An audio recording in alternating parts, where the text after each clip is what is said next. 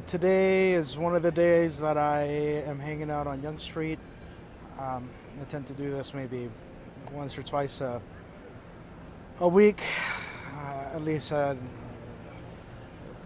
try to as best as I can, because you know it is the main section of downtown Toronto.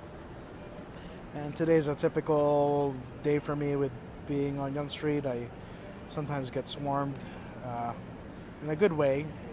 Young people that I've known for a while and just wanting to touch base. But then some I make appointments with, to the ones that need some pretty serious advocacy, or ones that are needing some of my help. And just felt like sharing, because today I met with these two people. They're a couple. I've known one of them longer than the other, and just talking about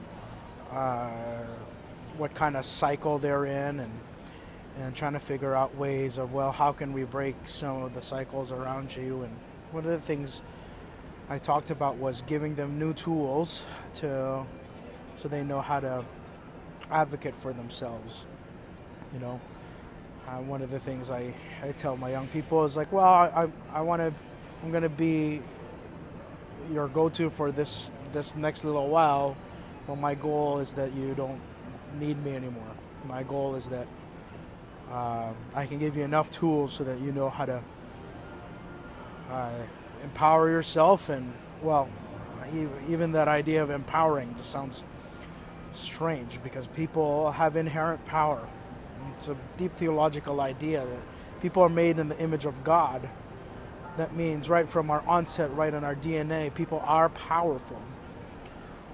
So in the midst of me talking about this and giving them new ways of saying what's in their hearts, one young lady just kind of starts crying.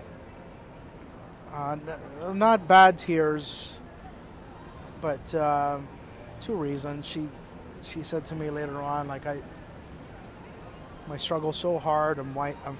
There's just so many things, and it's tiring. And I got to tell her, keep fighting. You'll make it. With God, you'll make it. But then another reason why she was in tears was she had never felt so heard before.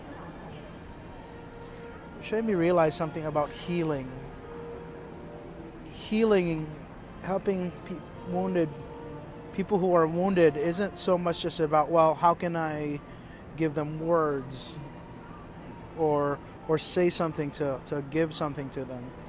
But it's actually this, it's not just about saying something, it's about actually allowing someone to feel heard.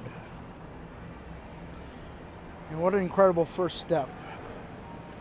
And how honored I am that whatever it is that I did or said, this young lady, for the first time in years, felt heard. The only thing she could muster were tears, because tears have a profound way of saying things that are beyond words. And so I just wanted to talk about that. What a holy moment I had. An awkward place, second floor, some food court. But God is at work. God hears us. And I praise God that for that little moment, I got to participate in what God is actually doing, because God hears her cries. Just like many people in the scripture that cried out to God. God hears our cries. So this is my jumbled unfinished thought. Urban Missions, downtown Toronto.